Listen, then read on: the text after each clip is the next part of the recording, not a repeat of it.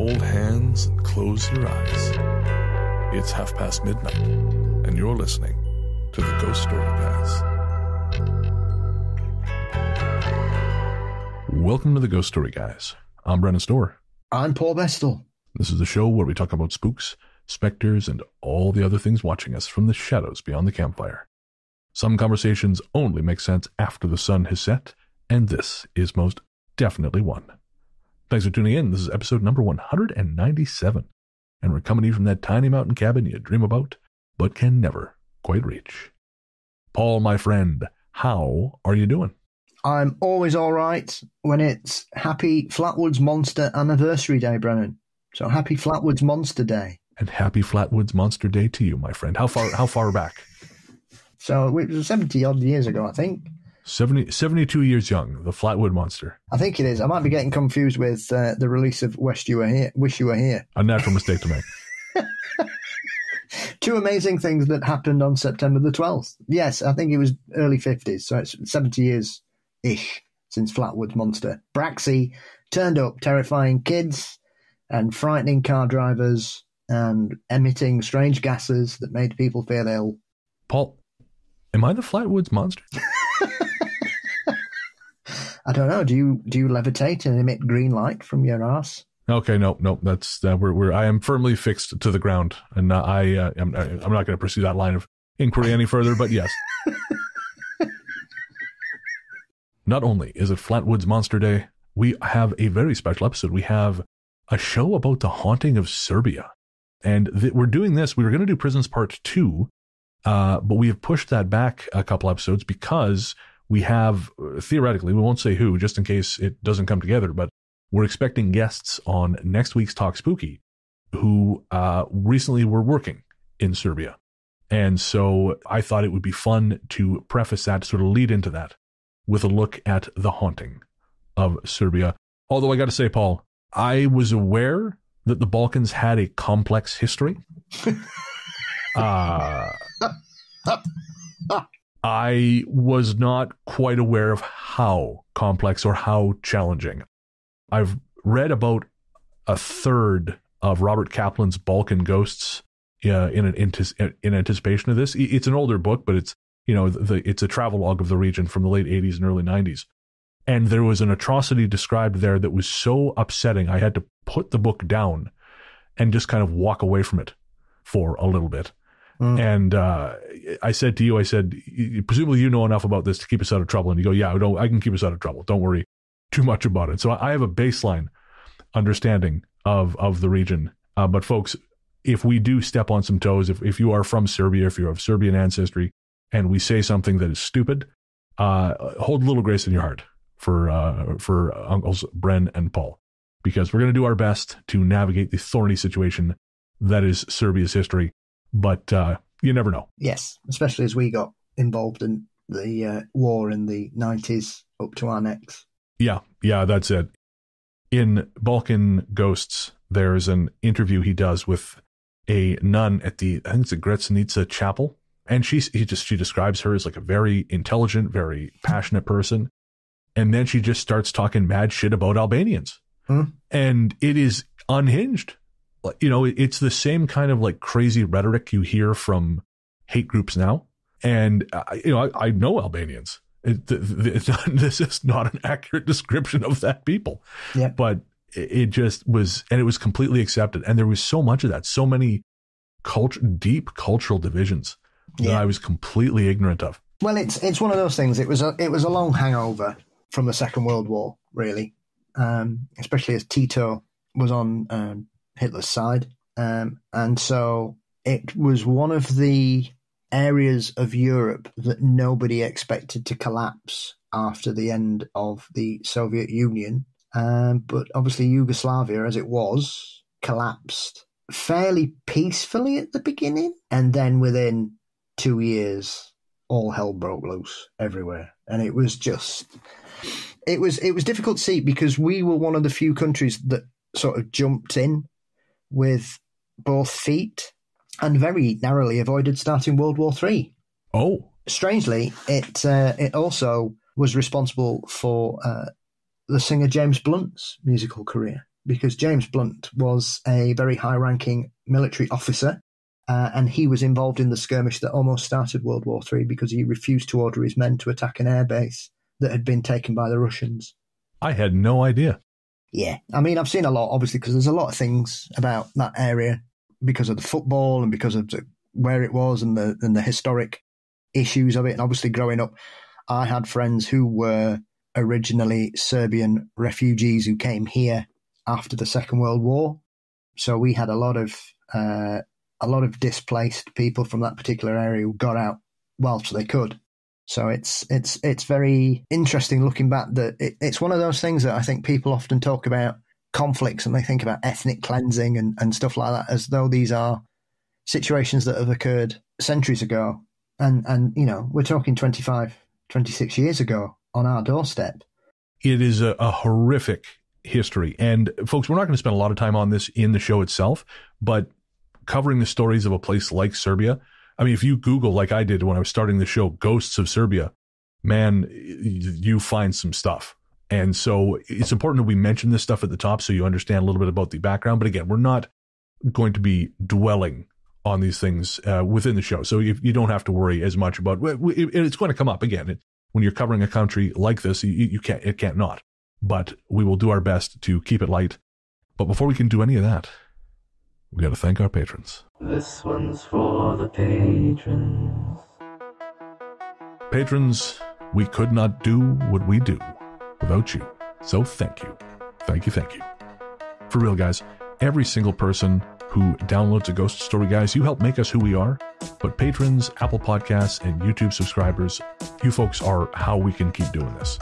And while we'd like to thank every single one of you, right now we'd like to thank our newest subscribers. They are Charles Pratt, Sarah Kelly Cole, Veronica Rayner, Andrew Maines, Gabrielle Hollanders, PJM Marks, Goblin. I hope Goblin is the 1970s band. That's who I'm hoping. Claudia Simonetti, we see you there. Oddly, I was listening to some of that the other day. Oh, no good. Some Goblin. I forgot which genre it was from. But anyway, I was Goblin. There was some Goblin music playing. Can't go wrong with Goblin, man. I think I mentioned the other day, I watched one of those Forgotten Jolly box sets from Vinegar Syndrome, and they had a film with music from Claudio Simonetti in there. It was really good. Thank you very much. Thank you, in fact, to all our new and existing patrons. Thanks to everyone who's ever signed up for Patreon or YouTube or Apple Podcasts. Again, you are truly the heroes of this show. You make it all possible. And while we'll wait till the end of the show to tell you about all the cool things you get, we will say for $1 a month, you get an ad-free feed over on Patreon. And you can sign up for that by clicking the link in our show notes or by heading to patreon.com/ghoststoryguys or signing up to Ghost Story Guys Premium via Apple Podcasts or YouTube. All right, we are going to take a quick break and we'll be right back with The Haunting of Serbia.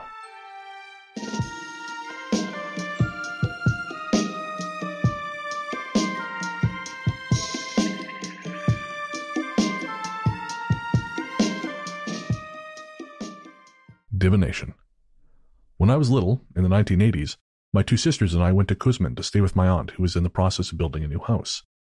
We stayed in the old house, playing like kids do, but after a while we got bored and decided to mess around with the occult. We wanted to see if we could invoke spirits. Together, the three of us went to the new house, which was still under construction at the time, entered what was going to be the living room, set up a homemade divination board with the alphabet written on it, lit a candle, and invoked our grandfather. My aunt had let us borrow her portable tape recorder so we could listen to music while we played. Before we started playing at divination, we put the recorder on top of a tool bench so we wouldn't forget it when we left. At one point during the divination, the recorder turned on by itself. That alone wouldn't be too bad, but at the same time, tools in the toolbox started to shake against each other, and the cupboard doors in the kitchen began to open and close by themselves. We panicked and tried to leave, but couldn't open the door. One of my sisters suddenly had an idea and ran over to the candle. The moment she extinguished it, the recorder turned off, the cupboard doors stayed shut, and we could open the front door. We went outside and never talked about it with our parents, or with each other, as if we wanted to forget it. Now I'm an old man, and I wonder if I imagined it all as a child or if it really happened, because that's the only proof I have that the paranormal exists. And we have a bonus story that's going to go. We actually have a couple bonus stories with this show because a number of the stories are quite short. But before we go to that one, Paul, I was going to say, one of the things I was really interested in seeing when we did this, and I think this is a great example already, is how the word Ouija never once comes up. That's obviously maybe a more Western way of referring to it, but obviously in Serbian, it's not a thing. And in actual fact, a lot of these stories had to really be cleaned up, just because the translation, even the ones that weren't Google translated, the ones that were just, sort of Serbians telling their stories, a lot of there were cultural references that were just like, I guess, colloquialisms that probably make sense in Serbian, but I had absolutely no fucking idea what they were talking about. Yeah. Well, Ouija's more of a Western European turn of phrase, and people forget that Europe's only recently come together in the last sort of 30 or 40 years.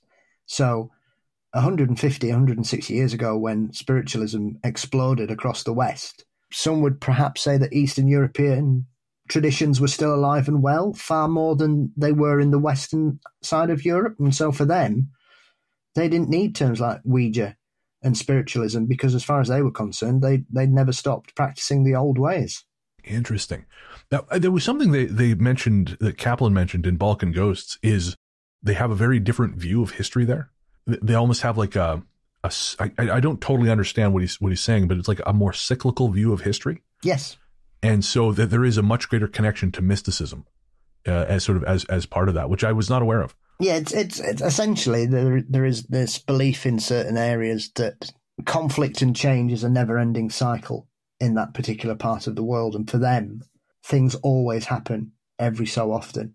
Right. The time is a flat circle. Yeah, because I mean, there's been some pretty heavy conflicts gone there. Not even in, you think of the modern era with World War I, World War II, and then the Balkan conflict. But obviously, even before that, you've got the Napoleonic Wars that spanned all of Europe. You've got the Russian Revolution and the fallout of that. You've got the encroachment of Russia into that side of Europe and all the way down as well. You've got, going back to the Romans and Greek conquests, Alexander the Great. So all that. The Turks also held the area for a period. I know, or at least Macedonia, because I was reading again in Balkan Ghosts, there's some horrific shit they were talking about during the occupation of Macedonia. And again, I had to put the book down, take a little walk. Obviously, Macedonia is one of those places that everybody forgets. It's the birthplace of Alexander the Great. That's where he came from. Right. Yeah, he was saying that in the book. He said because every country in that region has at one point, they all kind of view themselves, like they all view the country as at its height. So every country thinks Macedonia should be part of it. Yes. Because it was once a part of, Bulgaria was once big enough to encompass this, and Serbia and Greece. And Greece was because of Alexander. Absolutely. Well, to be fair, they were all part of Macedonia. Yeah. They were all Alex's. That's how it worked. So it's one of the great mysteries of modern archaeology. Where his tomb? I didn't know that. We don't know where he is.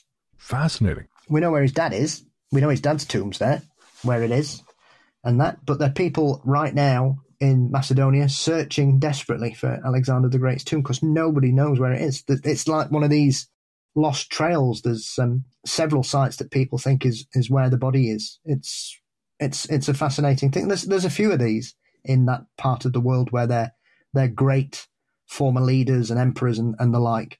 Their bodies have just vanished and nobody's quite sure where they are. There's a great book called Blood Makes Noise. It's a detective novel, sort of, but it was written by Gregory Widen, who wrote the Highlander films. And it's about the hunt for Eva Perón's body. Yeah, because didn't that end up in Spain for a bit? I believe so, yeah. It's a really great read. I think you can still buy it on Amazon. Going back to Alexander, though, did I ever tell you I had a dream about meeting Alexander? No. Yeah, I know. I mean, I know fuck all about history. I really don't. But I had a dream that I was a hermit living in a little like clay mud shack type thing in the middle of the desert. And one day this massive army, not a massive army, but like a number of soldiers began to approach. Mm-hmm. And a man came out of the front of them and he hailed me down and he identified himself as Alexander. And he said that they were lost. And he said, we're trying to go, I can't remember where, but he said, we're trying to go somewhere. and we actually don't, like, we've got lost. Do you know which way to go? And I remember in the dream thinking that I knew where he wanted to go. And it was one way. But behind me, if I sent them the wrong way, they would march into the desert. And by the time they figured out that I'd given them the wrong directions, it would be too late to turn back. And I remember in the dream having the thought, the mighty Alexander is balanced on the tip of my spear. And I sent him towards where it was he wanted to go. And him and his army thanked me and moved on. And it was it. It was the most boring, random dream in the world. But I had a dream where I met Alexander the Great and I gave him directions, which is hilarious because in life I'm pretty good at giving directions, but not in the desert. How strange. Yeah. I'm not a history guy. It's like I had a meeting or a dream once about a meeting of Egyptian royalty or nobility, like and they were drinking this really lovely drink that I later learned was a real thing they drank back then. It's a mixture of oranges, brown sugar, and some kind of flour, like some kind of like brightly colored flour. It was really good. I remember drinking this. We were drinking it out of a jug shaped like Nefertiti's head, and it's this like clay pot shaped like Nefertiti's head. And yeah, it was good. But I looked it up later, and apparently that was a real thing that was drank at the time. That was like a real drink from that period. So it's part of this is a tiny little part of my brain that's not filled with hot dogs and pornography that apparently remembers two things I saw on History Channel when I fell asleep once. There are worse things to remember from watching the History Channel. This is true. All right, you want to hit us with that bonus story? Yeah, so this bonus story is... Well, here's a story my grandmother told me. A long time ago, maybe in the 1960s, I'm not sure, my grandfather went to work in a neighbouring village, mowing some meadows with a lot of other men. In the evening, they were divided into 2 to 3 meadows, and then they heard something like an ox roaring and the ground began to shake a little. It wasn't an earthquake, Grandma's convinced, but I know that roar lasted for a while and that it came from the forest. The men were so scared that they fled the meadow and wouldn't return until the following day. Also, the day after this, my grandfather died, and my uncle and grandmother went to the barn behind our house. Yeah, that was very Yorkshire, that. Went to the barn. Our house. My uncle and grandmother went to the barn behind our house, and they saw something that looked like a cat, but much longer and moving strangely. They didn't know what it was, but there was a story about something that often happened when someone had died. And in the last story I remember, when I was in the village as a child, one night near the cemetery, something started barking or screaming. It was such a terrible sound that the whole village could hear it, and no one was allowed to go outside. I mean, I had to deal with screaming squirrels yesterday, so I get it, man. That shit's scary. They make a strange noise, a scared screaming squirrel. I once saw a squirrel stuck to a wall having a face-off with a cat. Interesting. And it was the noise the squirrel was making that made me come outside to see what on earth could be making such a noise, because I'd never heard it. I had never heard it either. Nick has sort of tamed a handful of squirrels who live near our place. And I'm looking after the house while she's out of town. And I put some peanuts down for one of them, and because that's what they expect now. But after they ate, they just sat outside and I heard this terrible, like, screaming, wheezing sound. And I stuck my head out the door, and it was just this tiny ass squirrel, just shrieking for no apparent reason. I looked at him. I said, "You're loud for a squirrel." And he sort of looked at me like, "Well, fuck you too." And he walked away. I want nuts. That's what that was. Well, you got nuts, you lazy little bastard. How much of these things do you want? You're getting fat. It's got to store up for winter, man. Oh, there we go. Yeah, fair enough. She's got a whole nuts. Well, we got a whole bag of them. She's got a whole like sanctuary out front that she built herself a little rock garden. It's actually quite lovely. But she's got like a water dish that birds will now go to, and we call them Asbo raccoon. When folks, if you're not from the UK, ASBO it's an acronym for antisocial behavior order. And this raccoon, so sometimes he'll just come in and wash his food in there, and you can tell because it's filthy in the morning. Or sometimes he'll just be pissy and toss it over like he's like Kiefer Sutherland after he's had too many. I've had enough of this shit. Don't you know who I am? Where's my champagne? Yeah. I'm expecting that, honestly. The amount of seed and stuff that goes into the various feeders and It's quite lovely. I actually spend more time sitting out there now than I ever used to, but it's hilarious that now I have not only 2 cats drawing on my attention, but squirrels and birds as well.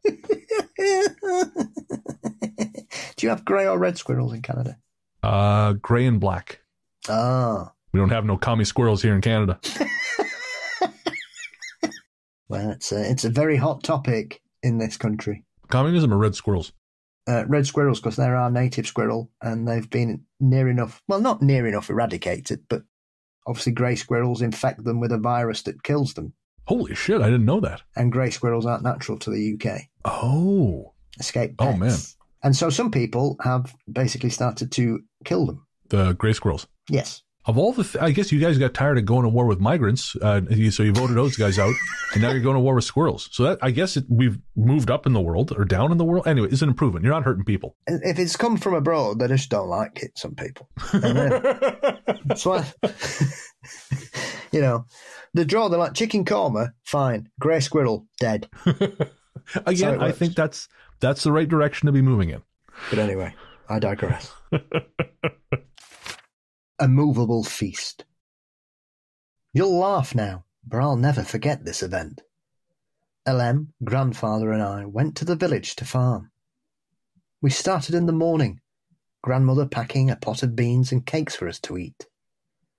We arrived in the village, and grandfather put the pot on the table in the dining room, and I put the cake next to it. We changed our clothes, locked the gate and door behind us, and went into the garden. We worked like fools until midday, when we were hungry. Sweating, we went back to the house to enjoy our beans, but when I entered the dining room, there was no more pot or cake on the table. I thought maybe the sun had baked my brain, or my grandfather was pranking me, so I went to put my head under the tap. As I turned on the water, grandfather called out and asked where the food was. I shouted back that I'd left it on the table, but it wasn't there. My head now dripping, I walked back into the dining room to help him look for the food. At one point, my grandfather bent down to pick up his shirt, which he'd knocked over, and found that the pot and the cake were now neatly placed upon the floor. In fact, the cake was atop the pot, both underneath the table, in exactly the centre of it. It was where I'd said I'd left it. It was just on the floor instead of the table. He and I looked at each other blankly for a couple of minutes.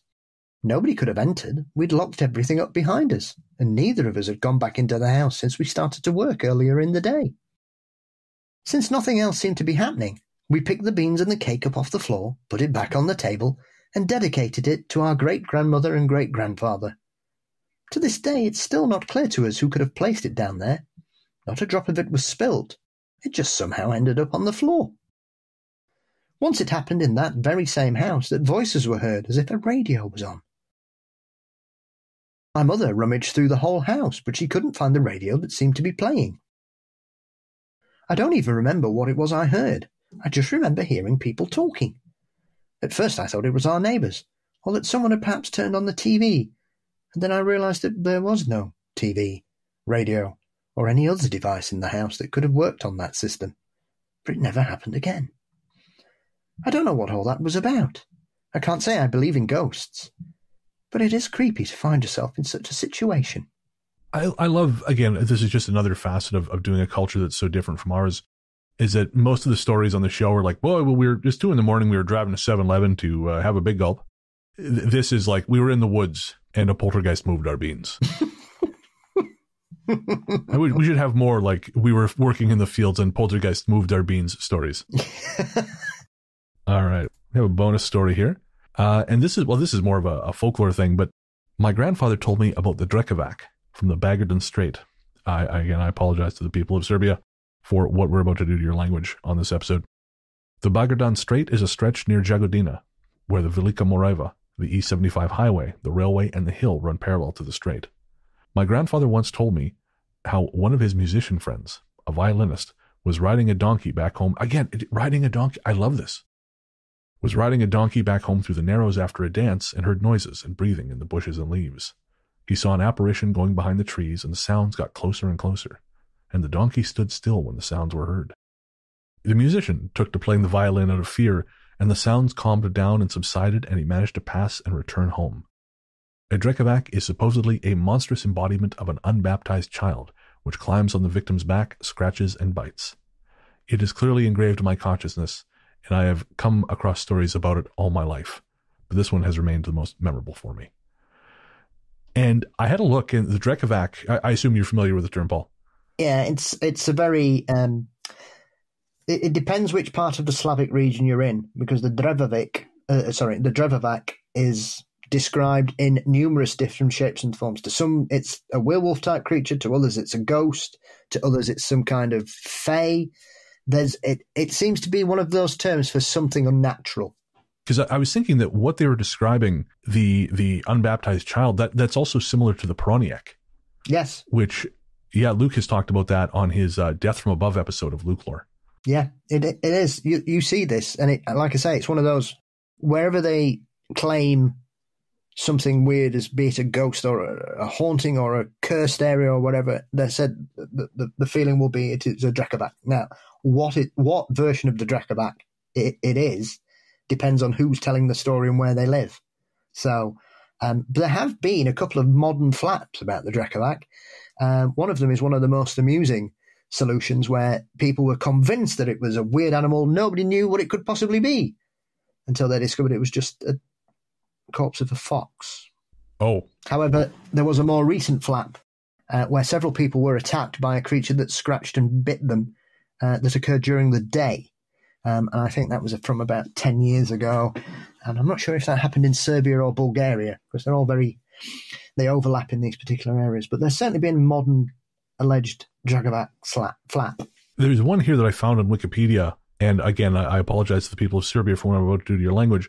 Sredachka Zupa. Oh, spot on, yeah. Thank you. Yeah. It's almost as good as my Spanish from the last episode. Oh! It has been depicted in the form of a one-legged humanoid creature with glowing eyes that wanders around during nighttime and scares people. And I gotta say, I'm not too worried about a one-legged cryptid. I think I can't outrun much in this world, Paul, but I think I can outrun him. You'll be surprised. This sounds to me like you have firsthand knowledge of this. And if you told me you had run from a one-legged Serbian ghost, I would believe you. Again, I'd be like, yeah, sure, fine. The only thing I can say about a one-legged cryptid is you'll be able to beat him in an arse-kicking competition. I don't know I can't kick real high is the thing. I got short legs. Like there's that scene in the very first episode of Cobra Kai where Daniel LaRusso, who is a very talented actor played by Ralph Macchio, of course, but he does like a spin kick to kick a cup of coffee out of someone's hand, I think. And again, Ralph Macchio can do far more martial arts at his age. I think he's in his 50s than I can in my early 40s. But it's still, that kick is one of these slow, like there are glaciers watching that kick move and getting bored. And I remember watching Cobra Kai with Nick, and she went, "Oh God, that's sad." And that is still better than any kick I could possibly do. But yes, so there's a few of these, and this is not just limited to Serbia. There are certain terms for certain unnatural creatures, ghosts, spirits, vengeful demon monsters, witches, whatever. And they all seem to have like a catch-all term. And I think we in the West try to use the term to describe one particular thing, but when you start to dig into it, you realize that it seems to be a term that can apply to lots of different things. Because I think you can probably find 6 or 7 examples of different variations of it, and they're very dissimilar to each other. They don't sound the same thing. There's a couple that are supposed to be embodiments of dead children or children that died tragically, but the rest of them are weird monsters. Right. Yeah. No, there's a list on Wikipedia. I'll try to remember to put a link in the show notes. But yeah, there's a real, as I say, a real range, like vampire-like undead men, long-necked legged creature with a cat-like head. I'd be hooped for that one. I'd be going, "Look at him. Come here, big guy." And then it would just rip my throat out. It might be a werecat, they're quite, they're the lesser common version of the werewolf, but most werecat stories emanate from Eastern Europe. Interesting. Oh, how awful would that be? Your cat's curled up on your lap, you're rubbing its stomach, and all of a sudden it's just some dude who looks like me, but he's wearing a loincloth. Tickle me again, big boy. Do not stop. Where are your dreamies? Please turn back into a cat. No. Not till I've had my dreamies. Oh, there you go, folks. Every cat you pet could be me in disguise.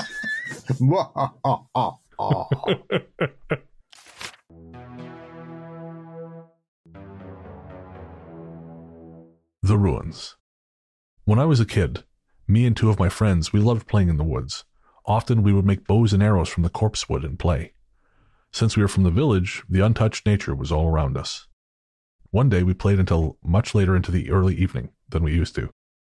And I was mad at one of my friends because he'd hit me in the back of the head with one of his arrows, and I wanted to get back at him. Once I felt like I'd got him back enough, we started to go back to our camp, which was essentially one oak tree, quite old and large, with a recess we could all fit in, so we found it interesting. When we came down, we noticed we couldn't find our third friend, and knowing the beatings we could expect if we returned without him, we headed right back to find him. First, we headed to the trench, which was actually a former trench from the First World War, where we loved to play. He was not there.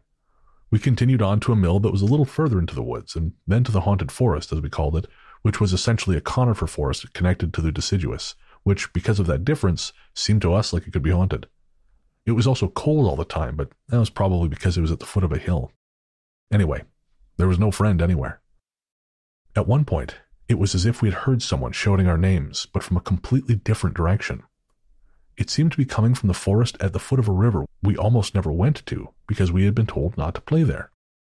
I started running as fast as my legs could carry me, so much so that I lost a sneaker, which was only a couple months old. When we came to the place from which the sound was heard, we saw an opening in the ground about a meter from where the bar was peeking out. And folks, this is translated, again, directly from Serbian. I do not speak Serbian, so there's going to be some things that just don't make a lot of sense, but bear with me. It was as if there was the rest of a building, but in a forest, in a village of 500 people between two irrelevant cities. My friend was down there. He yelled through tears that he had fallen by accident and that we couldn't tell his mom what had happened. He was so scared and cried so much that I started shaking, even though I was the bravest otherwise of them. Since he couldn't get out alone and I was the tallest and the oldest, I decided to go down to him. However, when I got down there, I found myself literally in a concrete corridor. There was rancid water all around, and I glanced at my foot that didn't have a sneaker. The corridor was maybe a meter wide and 5 to 6 meters long with 2 doors at the end, one metal on the left side and the other metal but rolled on the right. My legs were shaking with fear, but I had to see what was down there. As I was slowly approaching, my anger at my friend for getting into this situation was lessened by the sound of his crying, and when I ended up in the room, I was surprised. There was an armchair, old and torn, and one picture on the wall that I could not see well, but I remember there being a fox drawn on it. There was another hole in the corner of the room, about a meter wide but narrow, through which a little natural light could be seen. The picture was drawn totally amateurishly, as if by a child, and there were patterns around it which I could not recognize.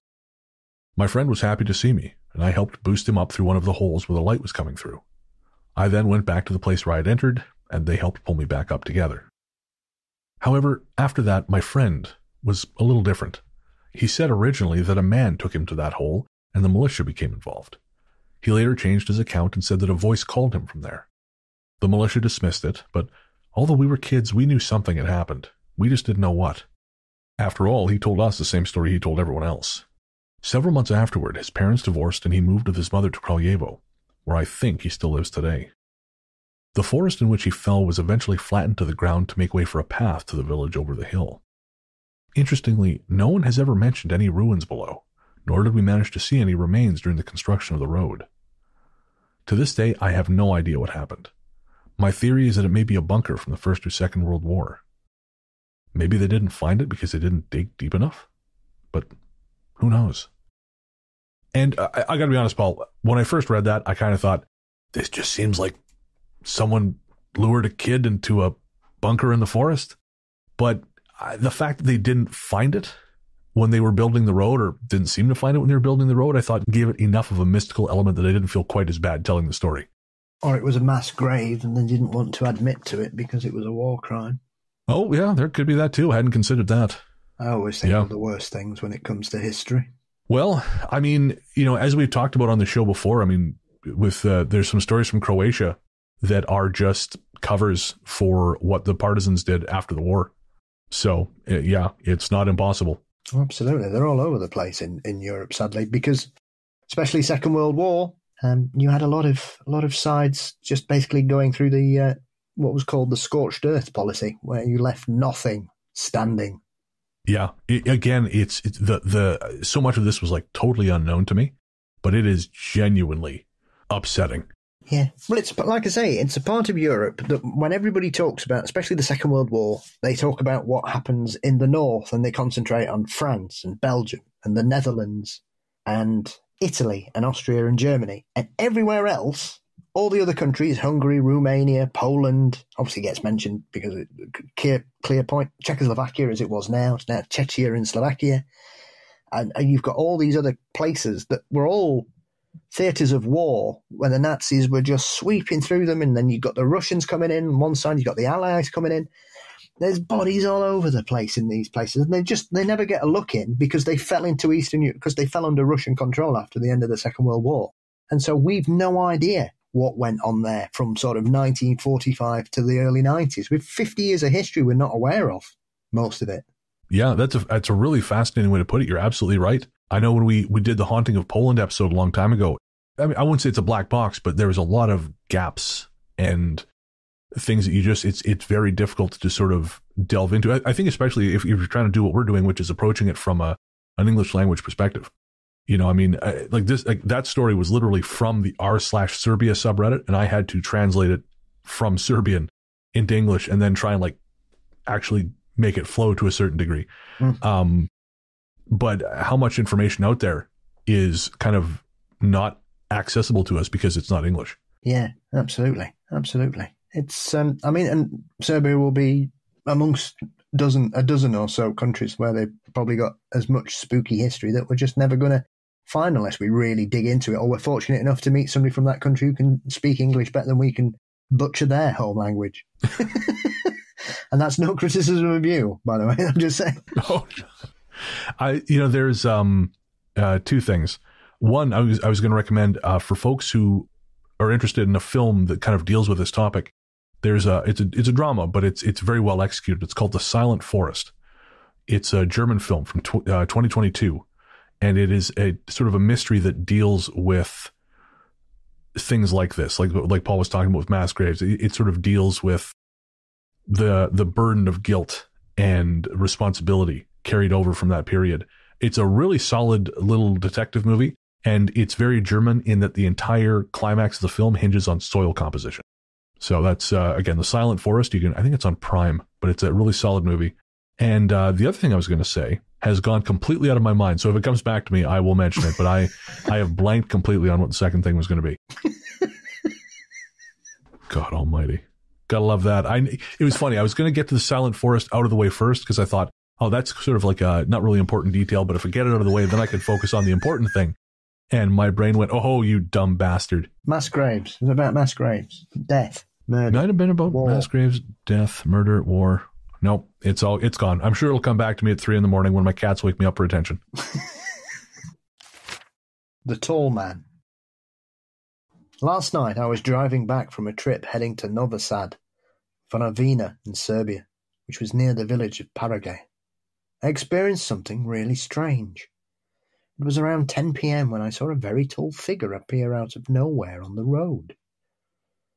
It stayed there for a few seconds before quickly sliding into the bushes and trees on the right side. This figure was about 2 meters tall, but it didn't look like a person or an animal, though its movements seemed somewhat familiar. It was blurry and grey, or well, it seemed like that. I was driving at around 90 kilometers an hour, so I didn't have much time to react. My car has automatic high beams, and they turned off and on again, as if another car was passing. But there were no other cars around. When I reached the spot where it disappeared, I looked into the direction it went, but I saw nothing. I then checked my rearview mirror, and I saw it again near the trees. This time it was still, but I quickly lost sight of it. I asked my boyfriend if he'd seen it too, but he said he was looking the other way and hadn't noticed anything. I wasn't under the influence of any medication or drugs or alcohol, so it couldn't have been that. When we arrived to our destination, I opened maps to see what is behind those bushes and trees. Turns out, there's a cemetery there that's as large as the village itself. That whole night I just kept getting goosebumps thinking about what I'd seen. I'm not sure if it was a ghost or something else, but I've never seen a ghost or experienced anything paranormal firsthand.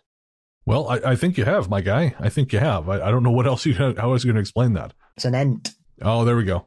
Obviously. Yeah, what was I thinking? How silly of me. Come on, open up. Well, speaking of opening up and getting woke to the mysteries of the universe.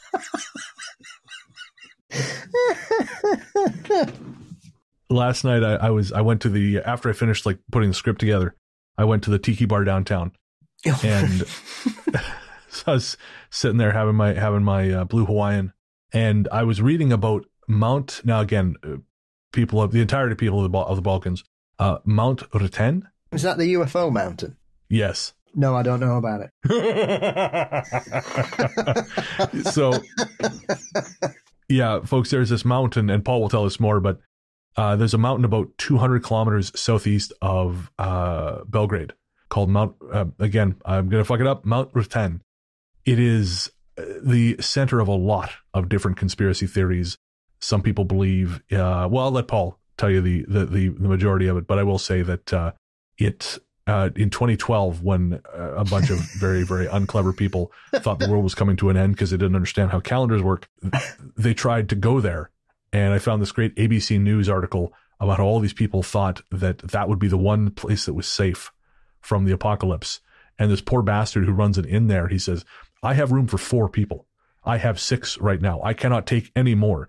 These people, there's no grocery store. I don't know what they're expecting, but we have nothing they're looking for. And they were so mad. These people were coming to their tiny town and just fucking things up because they thought the mountain would save them. But Paul, could you tell the fine folks why they thought the mountain might save them? They were convinced they'd become part of a doomsday cult. It's always been a very spiritual area to the local people. I believe there's a chapel built on the top of it. It's one of those things that nobody understands how they got there. There's just a chapel on the top. Well, apparently, I looked into that. It was the local village. It took 1,000 people lugging stones up that mountain. But then years later, someone blew it up because they thought there was treasure underneath it. Yes. So imagine being the people in that village. I would have torn that dude apart like Tommy Lee Jones at the end of Natural Born Killers. So it's always had a connection to the weird and the supernatural. There's a plant that grows on it, which is called something like winter savory, which they use in a lot of cooking and teas, and it's supposed to be very therapeutic and has medicinal properties. And so it's always been a kind of pilgrimage place for people of varying belief systems. And if I can just jump in, one of the things that every article insisted on mentioning about that tea was that it's an aphrodisiac. And like every single article was like, by the way, this stuff is great for your boner. And thanks, I guess. And which is funny because we're talking about this now. I actually turned down an ad. It wasn't a guaranteed ad, but like filling out the application for the supplement company, because I read their copy and they wanted us. There's a lot of words in there. I'm like, no one wants to hear us say this. No one wants to hear. Can you give us a personal endorsement of? No. Yeah, let me talk on my show about the boner pills I took, because that's what my audience wants to hear from either of us. No, thanks, guys. Thanks. But here we are talking about it anyways, thanks to Serbia's Boner Mountain tea. Yeah, I mean, this cult, who I've forgotten the chap who was leading it. Unsurprisingly, it was a man. But he'd become obsessed with the Mayan calendar and believed it was real, obviously, and therefore his cult was following the Mayan calendar, and therefore they were told that they had to make this pilgrimage there to be picked up by a UFO.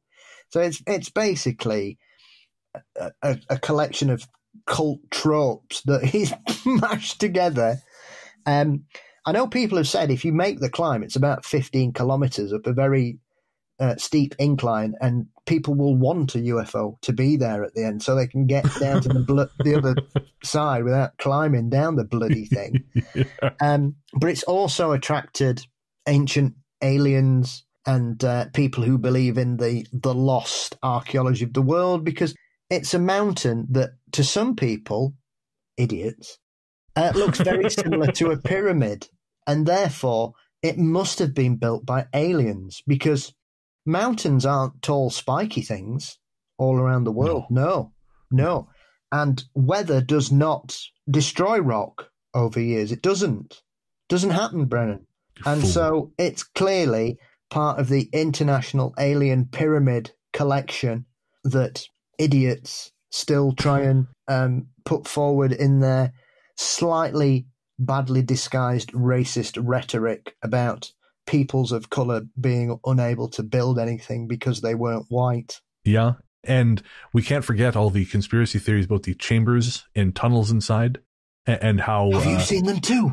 Yeah, right? I know. I had some of that tea and they were there. I had some of the tea. I was busy with other things. Chasing some goats. I read a bunch of articles about this mountain, and one of the things I noticed, and this is always comes up when you're researching stuff like this, when you see a lot of many say or some have said, that's when the alarms start going off, right? Like when years back when we were talking about Pavelia, and as we did again on a recent episode, Haunting of Italy, many say, some saying it's the same shit in every article. There was a thing about, there's a legend that Roman soldiers were taken into the tunnel because it had healing properties and they were healed there. And I thought, boy, I want to see the proof of this, that there is some sort of like Weapon X facility down there for injured Roman soldiers, and not just a bunch of guys getting high on boner tea and, as you say, chasing around goats. I mean, this is the thing. If there'd have been any gold under that mountain, the Nazis would have blown the bloody thing up. Sure. 100%. Anything else they thought gold was in, they blew that up. Why would they not blow all that up? They blew most of Europe up, let's be fair. Did you, I saw one thing, and I don't know if it's true or not. I figure you're the man to ask. Because, as Hitler's former travel secretary, I figure you'll know this. I do have an A-level in the rise of the Nazi Party, essentially. That's my A-level history is all about. I got it because of Nazis. There we go. Paul Bestel, resident Hitlerologist. That's official. It's going on the website. But one of the articles, Hitlerologist, yeah. Degree in Hitleronomy. Anyway, one of the articles I read claimed that Hitler had gone there, but I don't know if that's true or not, because, and they try to tie it into like Thule Society and all that shit. I don't know if that's true or not. Do you have any thoughts? I'd be very surprised. Yeah, that was kind of what I thought too. I'm very surprised. He didn't leave Germany very much during the war, and I can't see the Nazis just swanning into Yugoslavia in 1937.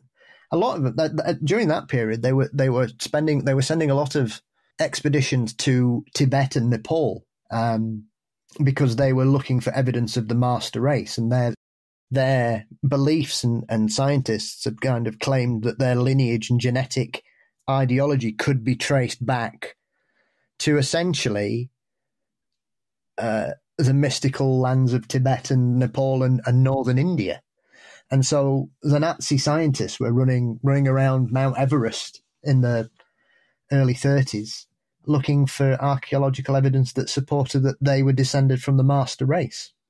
Oh, Christ. So I don't think they would have had time to nip down to Yugoslavia. They were too busy everywhere else. Yeah, Hitler was too busy being jacked up on pervert and fucking up his war. I'm thinking, well, he might have only gone there for some tea.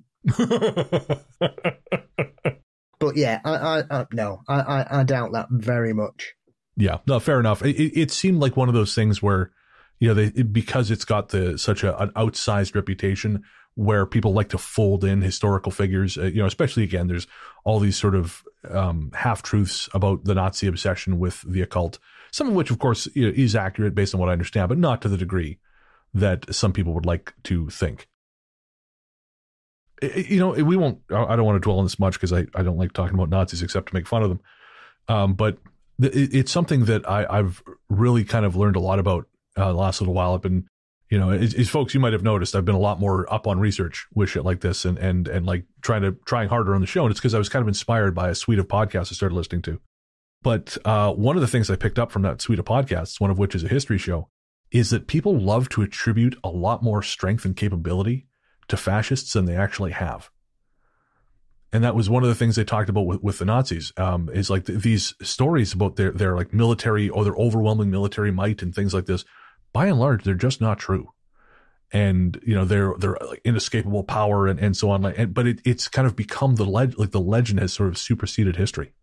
And a friend of mine is working, I have to be very general here. A friend of mine is working in a place where their coworker has hit that midlife crisis point where a lot of mediocre people suddenly take a turn into kind of standing for fascists. And he has now thrown out all these long debunked facts about, you know, the unstoppability of the German forces of that time. And my friend is actually her and her partner are experts on the subject. Her partner especially, he is a scholar of that era, and every single thing this man has asserted is completely incorrect. But this, again, the legend has taken over the truth. Yeah, they were on their arse by the end. You know, they were conscripting 10, 11, 12-year-old boys into the army by that point. They were reeling from the Italian surrender. They'd got the Allies coming in from the east. They got the Russians coming in from the west. They couldn't get anywhere. They were trapped. And it was simply a matter of time. I mean, they'd obviously clearly begun to deal in building pretty substantial rockets and missiles, as we were testament to here, the amount of doodlebugs that hit us. And they were trying to build, you know, when we took Germany, eventually, we found that they were building these enormous battleships that were allegedly intended to invade America. But they hardly had any soldiers left by the end. And they were so fed up. You know, they weren't getting the supplies. They got no weapons. They were living in shit. The kit didn't work. They lost hundreds of thousands of men trying to take Russia because apparently Hitler is a great tactician, but he doesn't know what Napoleon did and therefore just repeated the exact same mistake that Napoleon did by trying to take Russia. You don't invade Russia in fucking autumn, you dickhead, right? If you're going to go to Russia, you go in spring. You don't go when it's about to turn to minus 40 and the Russians know you're coming. And so they just want you to chase them, and they trick them, chase them all the way into like 300-400 miles into Russia. And then when they realized that the Russians were just waiting for them and just blowing the shit out of them, they thought, right, well, we best go back, forgetting that as they marched forwards, the Russians had destroyed everything, every field, every tree, every farmhouse, every building. It was like they dropped a nuclear bomb on that part of the earth. And so you had all these men trying to get back. Most of them froze to death on the way home. Right, yeah. And so by the time they got back, I think they lost 160,000 soldiers trying to take Russia. Holy shit. So they're not that fucking strong, are they? Not that bright either. That's it. Again, it's like time just becomes, it's this thing where people start picking the choosing and trying to, again, they want to remember a version of it that I don't know why. There's something about mediocre people that just, I guess, flock to the illusion of strength. But, well, it is. I mean, if they were that strong, they'd have taken us. Yeah, that's it. You know, it's 21 miles. That's all it is.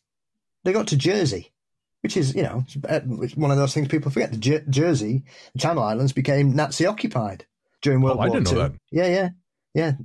They took the Channel Islands, the Nazis. That's as far as they got. They tried a couple of excursions and were rebuffed both times, but they never tried to make a frontal assault. And then that's what people go, oh, well, they were super strong, but they were dealing with conflicts all over Europe and all the resistance movements in all these countries, the French resistance, the Dutch, the Belgians, even the people in Germany who were actively fighting against the Nazis. You've got people in Austria doing it. You've got the Italians chainside. They were fighting in Africa, which everybody seems to forget. You got most of Northern Africa was a war zone. They were trying to invade Russia. They'd taken Scandinavia.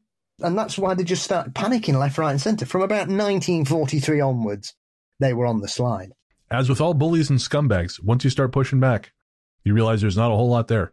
I mean, to be fair, they wanted us, and there were a lot of people in this country especially in the upper classes, that Yes. completely agreed with Hitler's ideologies.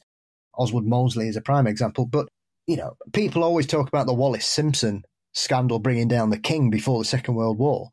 But it was more to do with him being a Nazi sympathizer and visiting Hitler in Germany. That was more to do with it. The Wallace-Simpson thing seemed to be a very convenient aspect to it that allowed them to kind of move him out without saying, "Oh, we've got to get rid of the king. He's a horrific racist." And so his brother took the throne, and we ended up with the different side of the Windsors running it, as we do to this very day here in the UK. But there's a lot to unpick in that particular period of time. That's why I found it so fascinating, that whole build up from Hitler taking power and then running amok, and the amount of people that agreed with him in worryingly powerful positions and kept thinking, well, it'll never happen here. If we agree with him, we'll never happen here. And then you end up with what kicked off from September 1939, sadly. All right. So we are coming back. I don't know how much of that is going to stay in the show. We had a really great chat about the Second World War. Sorry, you set me off. No. It's I love it. I always admire how much you know, and I love learning from you. I don't know how much our listeners will want to take on board about the atrocities of the war, but we'll see how much stays in. Like I say, sadly, it's something I know a lot about, because it's deeply interesting, and it's deeply emotional, and it's deeply emotive, and I think there are aspects to it that people just don't know enough about. Nope, I couldn't agree more. All right, so we're going to take a little break from the regular format here to share with you something that we're going to call the Rainmaker. And we're calling it that, because that's actually the name that was used on one of the stories we found. But I was so interested in this. There are several different bits to this, all from different places that I kind of pieced it together. And one of them was so compelling, I actually sent it to Paul right away. I said, did this sound familiar to you? And it really does, eh? Oh, absolutely. Without wishing to spoil it for anybody, I think once you hear this story, it's very similar. You can draw the parallels from whichever culture you identify with, I think.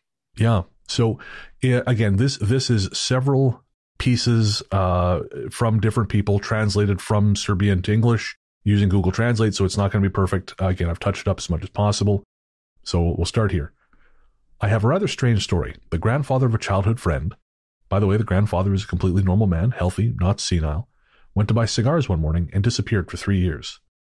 The disappearance was properly reported. He was searched for, but after a while they gave up. I should mention that we live in the city, not in the country. The strange part is that the grandfather came back after 3 years, wearing the same clothes he left with, which were not worn out or faded, and he had no memory of where he had been for 3 years. No explanation from his side whatsoever. The doctors attributed it to senility. So someone else said, I know the same story, but it's about the mother of a man from a village near Ljubovija. Sorry, Serbia. Given that we are not close, I did not believe in the credibility of the story for a long time until a retired cop confirmed it to me in one of our informal conversations. Moreover, he said that he was the one who compiled the report. He said at first he thought she had disappeared with some money that she allegedly received from an inheritance, until later it was learned that money had not yet been deposited into her account at the time of her disappearance. The militia gave up the search for her, only to have her reappear exactly 1 year later in the same clothes without any other physical changes. The strangest thing of all, the morning she had gone missing, she had cut her hand while making breakfast. When she reappeared a year later, she still had that same cut. I have heard this story from several people, and several people have confirmed it is true. The woman is supposedly still alive, still talking about it. That same cop told me she was also in Borba, the former newspaper, with that story. Now, this is a separate story. This is where the title Rainmaker comes from. The person says, in the stories I heard from the old people when I was little, the rainstorm was an event that happened and was described only in Western Serbia, and the first cases happened back at the time of the Turks. And Paul, the time of the Turks, would that have been like the 19th century? The Turkish sort of incursion lasted to around the sort of middle of the 19th century, famously punctuated by the charge of the Light Brigade, which is one of Britain's stupidest wartime decisions. How best to take some cannons up a mountain? Send some men on horses to attack them. I mean, I guess if one of those guys been sleeping with your wife, you're going to get rid of them real fast. Yeah, so it kind of fell apart sort of 1850s, 1860s. Okay. So, all right. So go back to the story. So this, the first cases happened back in the time of the Turks. Namely, in some regions, there was folks, this was translated several different ways depending on the engine I used to translate it. So the version I'm going to go with is there was a virgin named Katika who punished people who were very evil. She would kill them with some disease or accident or something like that. However, if there was a reason why that person became evil, either through revenge or disappointment or sadness, then she would invite them to talk. She would show them their life from the moment they were born until that day. She simply tried to recover them from evil. If that person were to return, i.e. recover, it would rain heavily that day, which is why the phenomenon was named Rainy Man or Rainmaker. And if she remained and if the person stayed disappeared, then she would be called cursed. They would usually come home soaked to the skin, usually 1 year after the disappearance, in the same clothes as if only seconds or hours had passed for them. They would forget everything that had happened to them, and it would really feel to them like only seconds or hours had passed. The story became famous when a Turk allegedly returned with a memory because he was a fellow believer and did not have Slavic origins like us. He described what happened in detail, and then the search for that virgin started, and many girls who looked like her were killed. A few days later, during the transfer of the Turkish company from that place to another, the entire company disappeared and was never found or appeared anywhere. And one last thing I want to mention is another note I found. Again, this was translated from Serbian. Fairies are the most mentioned mythical creatures in my area. Usually people see them next to willows, oaks, or some other old and big trees. My grandfather won't let us cut down one big one on the farm because he supposedly saw a fairy there. Also, in the green grass in the spring, they say you can see bright green circles, fairy carts, and that whoever steps in them will be killed by fairies. I assume it was left over from the old Slavs because they also had a cult of fairies and big trees that they respected very much, and that has been preserved in some modified form until today. And so I saw that, and again, it's not a story typically like we would tell on the show, because I had to trim a lot of stuff out because there's just no obvious translation. But Paul, does that not sound a lot like Missing 411? Yes, absolutely. Absolutely. I think it just shows you once again that it doesn't matter where you go in the world. There'll all be versions of the things we are aware of and scared of and know of. And they've been with us as long as people can write things down and share these stories going back thousands of years. It covers all aspects of it. And you could say, is it Missing 411? Is it the Fae? Is it the little people? Is it alien abduction? And well, yeah, I say Missing 411 because it's a handy catch-all. You know, it sort of expresses what I'm talking about. I kind of think David's gone off the deep end. But, you know, again, I think the core idea of what he was talking about, I think is really compelling. And I really think there's something there. So also, folks, when I say that, I'm not on side with old Mr. P there, but I think before everything went south, I think there was something interesting being documented. And again, it shows, as like you say, Paul, it shows that this has been around for a very long time, called a number of different things all across the world. I mean, even in fiction, depending on where you are in the world, the most famous fictional story of this particular kind of thing is Rip Van Winkle, isn't it? Oh, of course. I never thought about that, but yeah, that would be. Which was obviously Washington Irving. I believe he wrote that while he was on holiday in England. No kidding. I think it was. It might be. I might be wrong. But I know people have said that there was an earlier version of that story, which is a German folk story called Peter Klaus, which is essentially the same kind of story, just all the names are different. Oh, interesting. So that's going back. I think Rip Van Winkle is 200 years old. It was early 19th century. And Peter Klaus predates that publication of that particular story. So that must be, you're talking 250 years that these kinds of stories have been told as a folk tale or a fictional mystery. If I'm not mistaken, back when I used to listen to Mysterious Universe, they found a story from China where someone had where a woman, same thing had happened. Like the woman had gone somewhere. She thought she'd been gone for a few hours, and she had been gone long enough, I want to say 100 years or something like that, like long enough that everyone she knew was dead. Yeah, there's a very similar story, similar themes anyway in Judaism, where I believe it's a very odd story, but it's the kind of thing about some seer bumps into a man and he's planting a tree, I think, And he says to him, oh, why are you planting that tree? And he says, well, I'm not planting it for me because it'll take 70 years to bear fruit, so I'm growing it for my grandchildren. And then all of a sudden he becomes very tired and he falls asleep. And then when he wakes up, the tree is bearing fruit. And so he says to this person who's picking the fruit off it, did you plant that tree? And he said, no, my grandfather planted it 70 years ago. Oh, man. So that story's 2,000 years old. Right. Holy shit, yeah.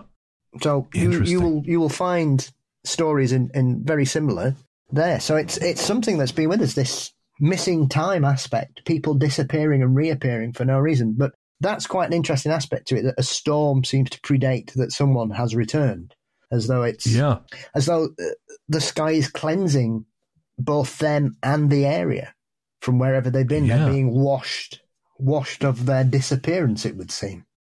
It occurs to me, too, that's sort of the story of the apocryphal Gospel of Enoch. Yes. Methuselah's father? I think so, yes. Yeah. God, he was taken. And if I'm not mistaken, that legend is that story of like a special, like a man with a special son, because obviously Methuselah was said to be, I think, like the oldest man in the Bible. I think that repeats, or that originates in Sumeria. I think there's a Sumerian story about a man with a very blessed son, and the father goes missing. And of course, in the Bible, Enoch is taken and shown things that do not correspond to anything else in sort of what you might call like the official Bible. It's a really fascinating read. I've talked about on the show before.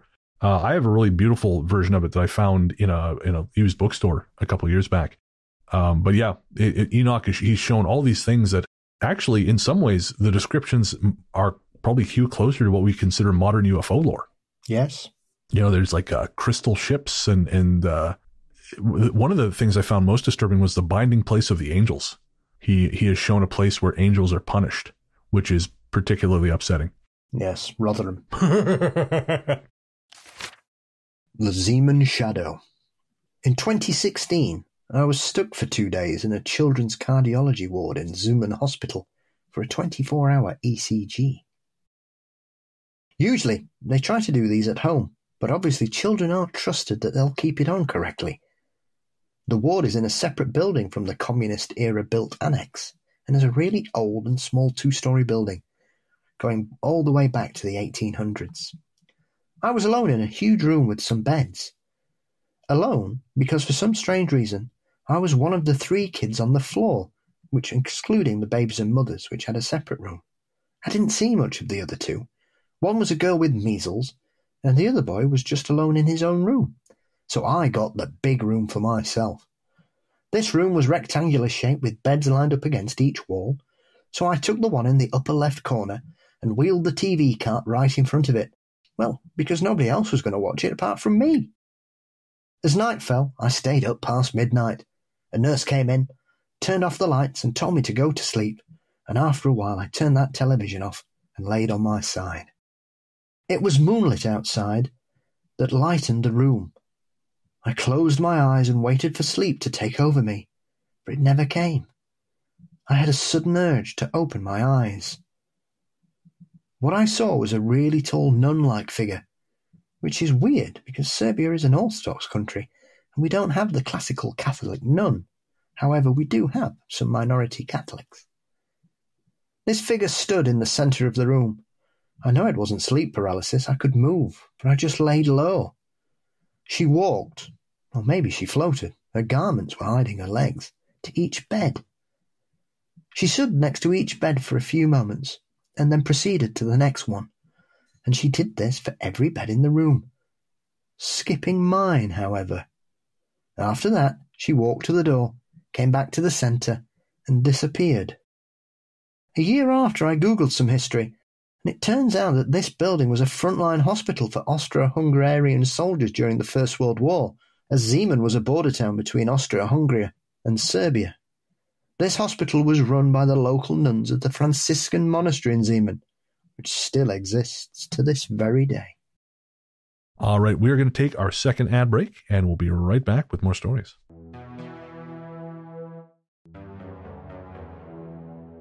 Next up is a trilogy of stories from small towns in Serbia, calling the segment Village of Screams. This is the first story. I started living with my grandparents about 4 years ago, without knowing how that would change me and my thinking forever. We live in a small village in West Serbia, and it's the kind of place where everyone knows each other. At first, I didn't notice anything strange. I started hearing footsteps going up the stairs and faint slamming of the windows. I dismissed all of it until one morning I couldn't find my shirt for school. We searched the entire house and found it in the long room, spread out on a cradle. Now, just for the record, there is one large room across from my bedroom that we call the long room, and it mostly contains stuff we don't use anymore. You should also know I am the only one on the floor. There are 3 rooms, my bedroom, another bedroom, and the long room. My parents sleep downstairs. After that, I started being afraid. One night, 3 of my friends, I'll call them D, N, and M, were sleeping over. We were on the balcony drinking coffee when something in my room slammed and fell. We just dismissed it and continued talking. After a while, I went to the bathroom, and as I was going down the stairs, I heard footsteps behind me. When I was going upstairs, I heard it again. I told my friends, and they thought I was trying to prank them, but at that moment, we heard something from my bedroom.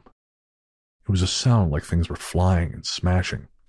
We were too scared to go in and see. We were 17 at that time, so it wasn't that long ago. It was 3 a.m. when we finally worked up the nerve to go in. Everything was in its place. No things were smashed or moved. But as I entered the hallway, everything became very quiet, and I felt breathing down my neck. We ran out to the balcony and locked ourselves out there till 7 a.m. when we felt safe to go in. I won't tell you about everything that's happened, but I will tell you about one more. I was left home alone, and I suddenly heard a female voice downstairs. I got scared, but I didn't want to think about it too much. Out of the corner of my eye, I saw books stacked on my desk move slightly. When I turned my attention to them, they just fell down. I called my friend quickly, and he told me to get out of there. I was too scared to do that. Only when I heard my dogs barking intensely did I run down the stairs to check on them. When I looked through the window, I saw them all sleeping, but I could still hear the barking. Suddenly the barking stopped, and some kind of scream was heard from the hallway. My friend told me to get inside now, and I, terrified, told him I was going inside. I was going to go upstairs. I heard that same scream again from the empty bedroom upstairs, which had belonged to my now dead great-grandmother.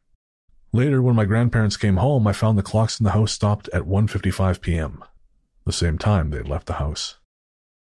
What does that sound like, Pat? It sounds poltergeisty almost. Yes, very much so. But it reminds me of another haunting incident that is very similar to that. I'm trying to think which case it's reminding me of. I can't remember if I'd spoken to somebody or we were talking about a particular case, but there's one where somebody passed away and the clocks had stopped at the exact time they'd passed. I can't remember which one it was.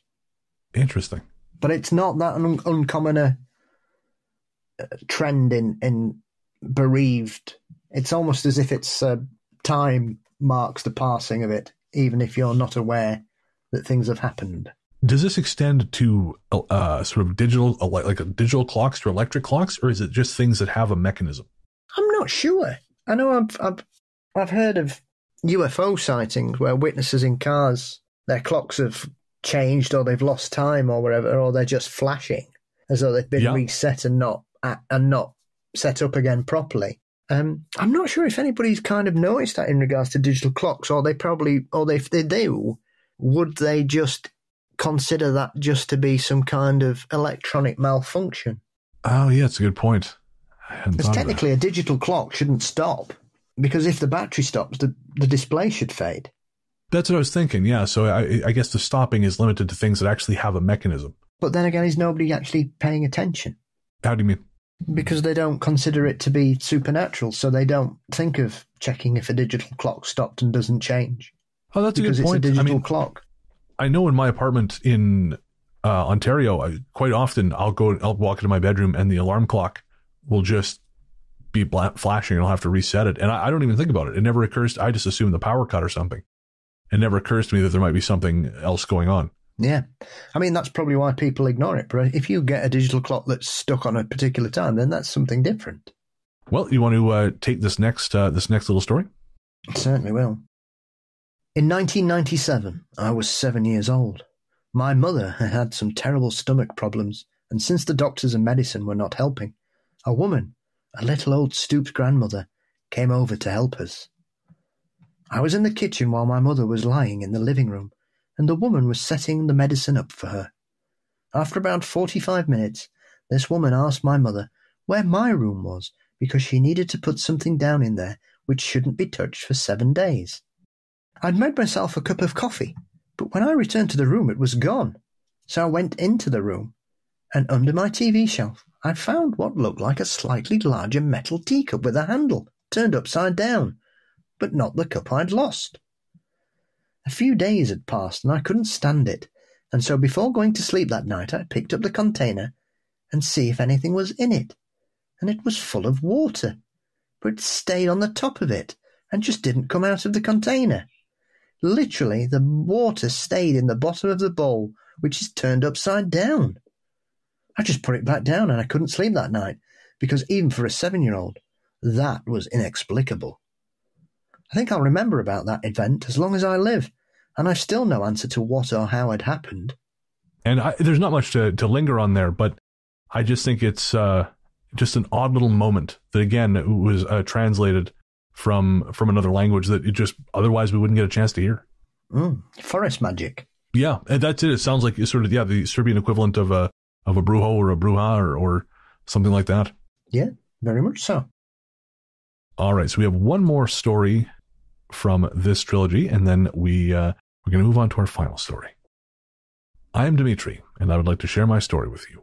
When I was 3 or 4 and sitting between my uncles on a sofa, there were 30 people at a party in the basement, and I saw through a small window that an axe was chopping wood in my garden.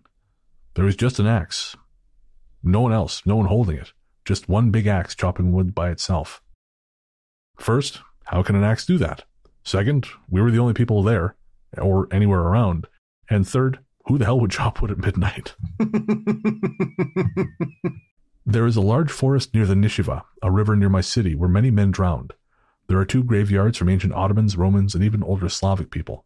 The wounded and those suffering from infectious diseases died there during both world wars. In the early 1900s, a man murdered 2 ladies who were washing dishes near the shore. Jews were killed there, and even in older history there was a story that people saw fairies, which is how my city got its name. My house has been near that forest, just 500 feet away, and we could see it from the window when it was not foggy or raining. That whole area was known as haunted, but full of houses and buildings. Many years later, in 2018, when I was 16, my friend and I decided to walk through the forest, thinking we were safe because there was a quay and a promenade along the river where hundreds of people were passing that summer evening. It was 8 o'clock, and we were now deep in the woods. We were deep in the forest when we suddenly heard a scream, then a demonic growl, and then from the direction of the bank across the river, we saw red eyes shining. I later graduated from the Faculty of Forestry and am also a hunter. I know every sound in nature in my part of the country, and that sound does not originate from any animal. My side of the shore, where I was not as haunted as the one across the river, beyond which stretched that forest into which no one was ever allowed to enter. When we started to run, the road behind us suddenly disappeared and was covered with thick grass, so we ran through bushes and came out completely scratched.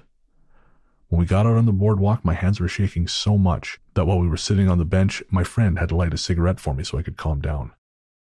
Following that traumatic experience, I was inspired to begin believing in God. Because of that, I now pray twice a day during the day, and I go to church every week. I mean, that sounds like time slip stuff. There's a bit of everything there. Yeah, no kidding. I got to tell you, man, I won't get into it, but the axe thing reminded me of a particularly disturbing story from that Balkan Ghosts book, and I'm going to have to sit with this for a minute here. Bad things were done with an axe to people. We'll just leave it at that. Well, as lovers of horror films, I'm sure we've seen plenty of bad things done to people with axes. True, yeah. This was on the level. There was a slasher film that came out earlier this year called In a Violent Nature. Oh, yes. It's a very... Yeah. And I saw it twice. I don't know that I liked it enough to actually see it twice, but the second time it was playing at a cool theater and I was bored. But there are some really brutal kills in that movie, like really brutal kills. And I feel like what I read surpassed even that. So, kudos to you, Eastern Europe. No, I don't think we should congratulate them for this. No. But I wouldn't be surprised. Why wouldn't a ghost use an axe? The ghost of a woodcutter, he's going to carry on. Makes sense. Yeah. Or maybe it's a nature spirit. Could be. I just love the idea he's chopping the wood. He's like a wood spirit, and he's looking at the people in the house, being, this is you. Look at me. Look at me. I'm the captain now. He's stranger things have happened. The Pigeon, our final story for tonight. There was a bad period of about 6 years where I was very sick.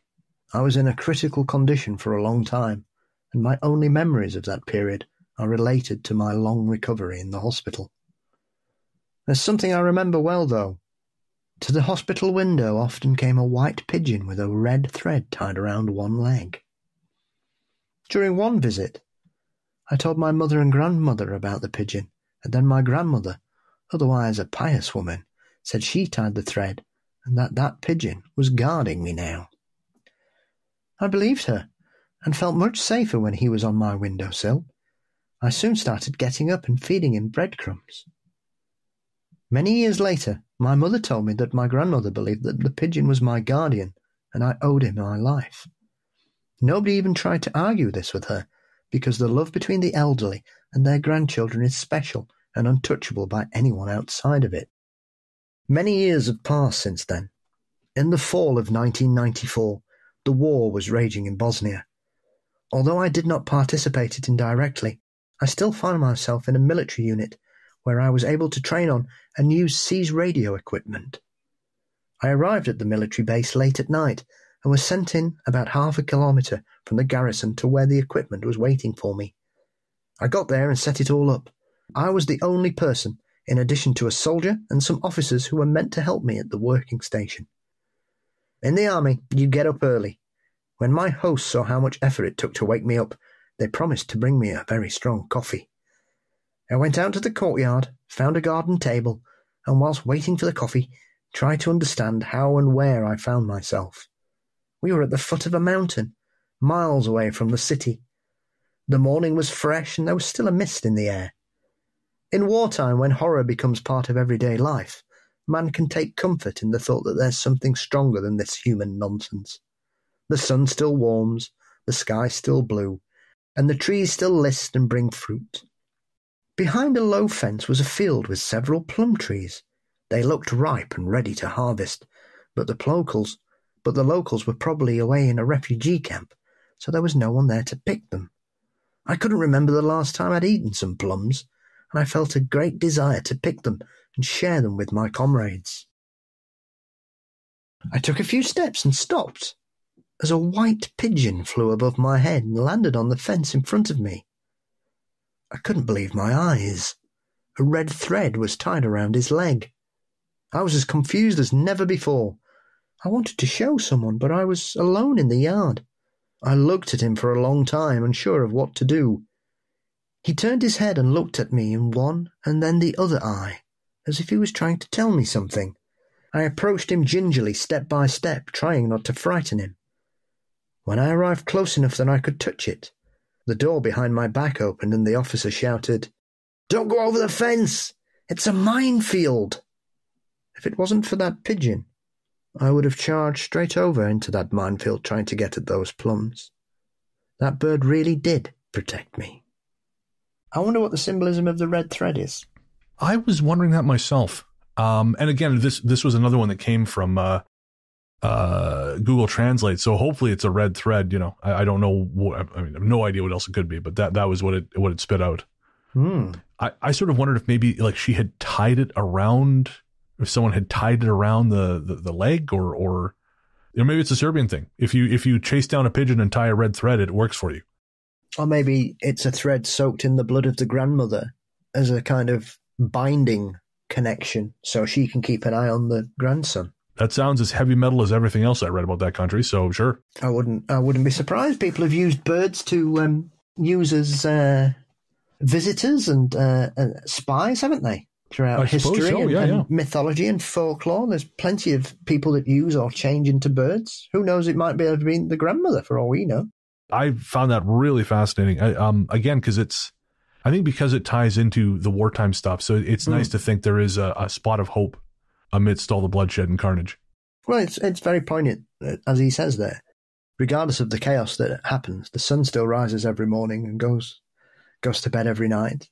The wind still blows. The sky's still blue. The clouds are in there.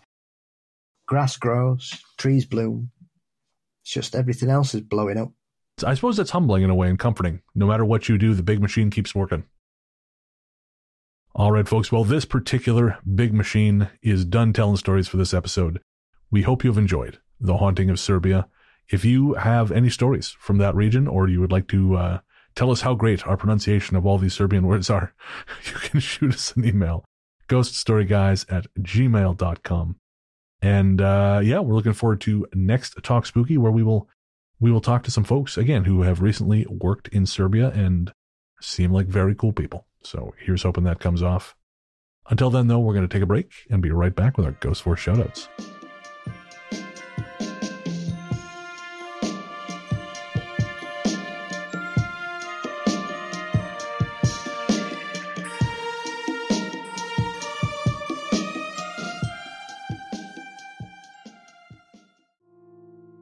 Hey there, listeners.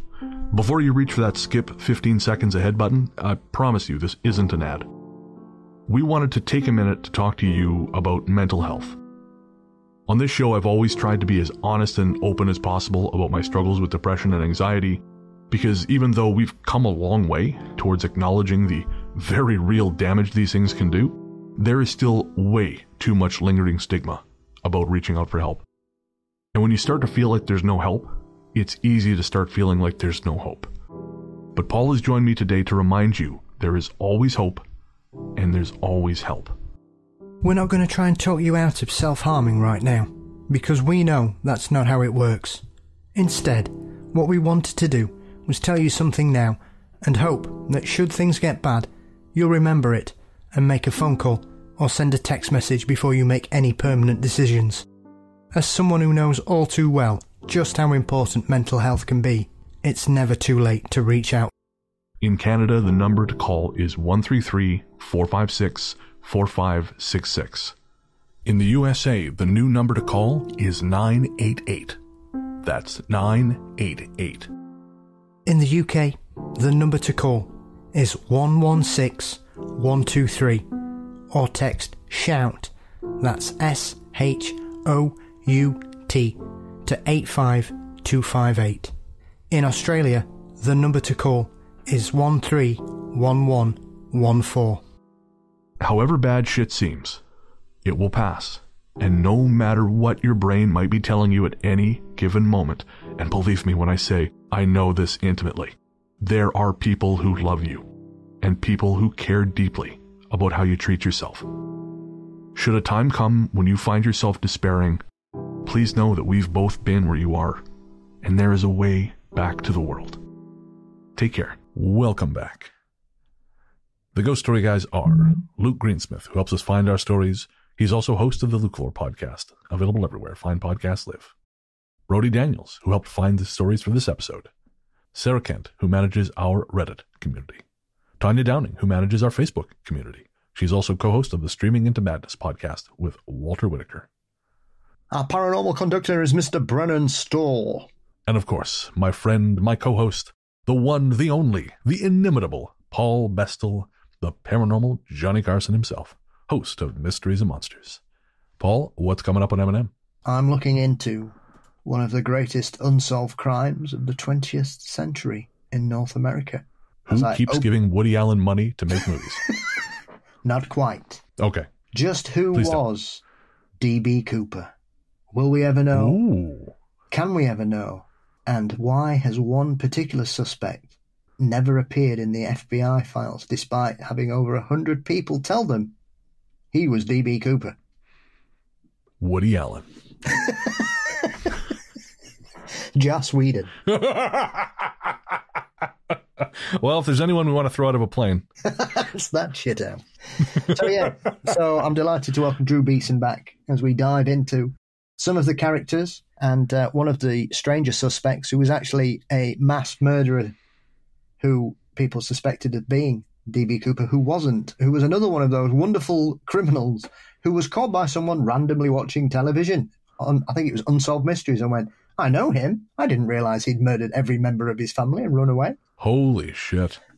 So not as good as Whitey Bulger being caught by a dog lover from Finland, but it's up there. Oh, I cannot wait to hear that, man. I cannot wait. where can everyone find you online? You can find Mysteries and Monsters across social media platforms and all podcast sites. Fabulous. I'm Largely the Truth on Instagram, Threads, Blue Sky, and Letterboxd. And Paul has inspired me to be more active on Threads, as he is also on there more now. And wherever Paul is the cooler place to be. So again, you find me most active on Threads, but I'll be at all those other places as well. Yes, that's why Hull's going to be really cool this weekend. Oh, of course. Yeah, 2 days now is your birthday. Yeah. 2 days till I meet Whitley Strieber. Fantastic. Oh, I can't wait to see the news reports. Bald man licks Whitley Strieber. A giant craft appeared in the skies. Oh, I was just thinking you just jump him, but no, that too. Only to hug him.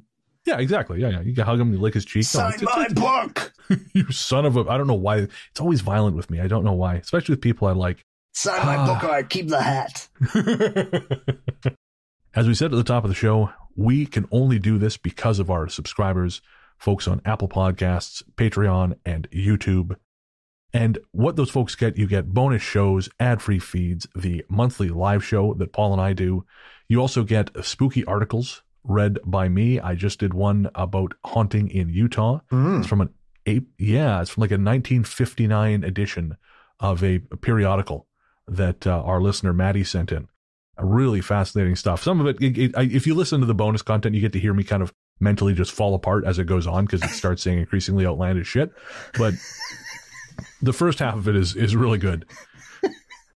And you get all of that by signing up via the link in the show notes. Right at the very top of the window, you'll see a link there. Or by heading to patreon.com/ghoststoryguys. That's patreon.com/ghoststoryguys. Or by signing up to Ghost Story Guys Premium on Apple Podcasts and YouTube. And of course, if you're a patron of this show at the $20 level and above, well, my friends, that puts you in an elite club. That makes you part of a little something we like to call Ghost Force. Paul, I feel like it's really important to mention that after this episode, Ghost Force is not actually a private army. It sounds a little bit like that. Yes. But I feel like no war crimes have been committed. Spiritual soldiers. Not loving that. Not loving that. Jim Jones would be proud. It's getting worse. Drink the Kool-Aid. The members of Ghost Force are Ethan Saragon, Bryn wears a pink tutu, Cackling Skull, Crazy Mom, City, Flowy Two Hats, Gabrielle Hollanders, Hannah Brown, Hannah Siemens, Hilary Dissassour, Jade Moores, Johnny Bonanani, Johnny Bonanani, Johnny Bonanani, Jason R. Slaughter, Slaughter, Jennifer Mullen, Joseph Como, Kissing Kate Barlow. Oh, that's the worst sound. And you think it's my mouth? Malevolent Clamato. Malevolent Clamato. Maranor. Oh. Come on, focus. Where are we again? Mara Noriega, your turn. Mara Noriega. Mark Semler. Megan Rocket. Merlin Hansen. Nicola. Peter Gunn 08.5. Rebecca Brink. Robin Tien. Rockin' Roddy Shenanigans. Scrapbot 13. Shannon Steyer. Trent Cannon. You are the few. You are the spooky. You are Ghost Force.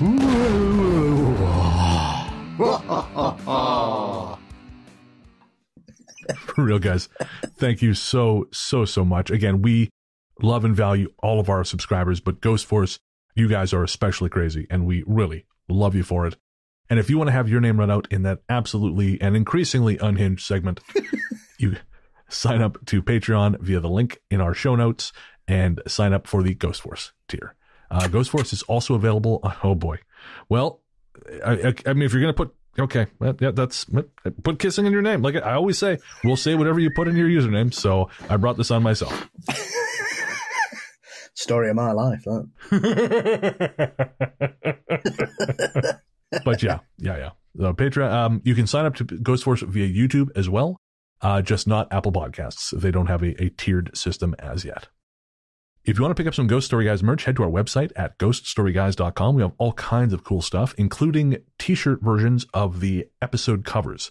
So not for all of them, but for some of them, including The Haunting of Serbia, you will see stickers and t-shirts of our cover designs. And again, that's at ghoststoryguys.com. Paul, do you have any guest spots coming up? Not at the moment. Oh, actually, no. I'll tell a lie. I've got some exciting news. Oh, do tell. I will be speaking at Parameet in September 2025, which is being held in Hinckley. I've been invited back, so I can't have done that badly. And so I will be appearing at the second Parameet of next year. Details to follow. Amazing. And your first Parameet talk is now up on your YouTube channel, is it not? Yeah, it's on Patreon. Okay. I haven't got round to sticking it on YouTube just yet, but it's available for patrons from last year, which you very kindly edited down for me. And, yeah. And so I will be hopeful that my laptop doesn't die during my performance next year. I forgot about that. That was Jeff, that bloody mongoose. It was Jeff and the ridiculous temperatures in that conference hall because I was sweating. I felt so bad for the listener sitting next to me. Brutal. I hope you still listen to the show. I'm sorry. So yes, more details to follow because I'm not sure which day I'm speaking on. I just hope I'm not on last. Here's hoping. All right. And I was recently a guest on the Ghost Furnace podcast. You'll find that via the link in our blog at ghoststoryguys.com. If you get a chance, rate and review us on any platform that'll let you. Spotify, Apple Podcasts, all those good places. Helps bump the numbers, helps increase engagement, puts the show in front of more people. And if you want to be heard on Talk Spooky, you can now comment on Spotify in a more comprehensive way. So if you want to leave a comment there, we will try and get your comments into the next Talk Spooky. It won't be this one coming up because, again, we hopefully have some guests scheduled. But again, we always try to get as many comments, emails, and stories as we can into those Talk Spooky episodes. Our theme song, Radio, Into the Darkness We Go, is composed and performed by Peter Kursov of Pizzanta Music. Find more from him by searching for Pizzanta Music wherever you get your tunes. And I guess that's going to do it. We'll be back next week, but until then, into the darkness we go.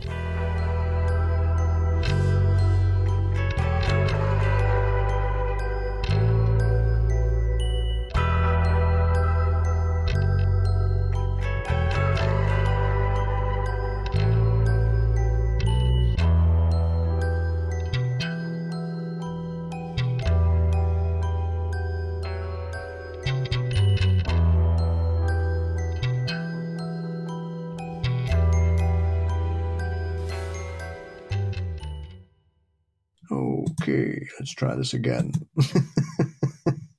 What is going on? Bloody work, chuffing thing. Right, I'm here now. I can see you again.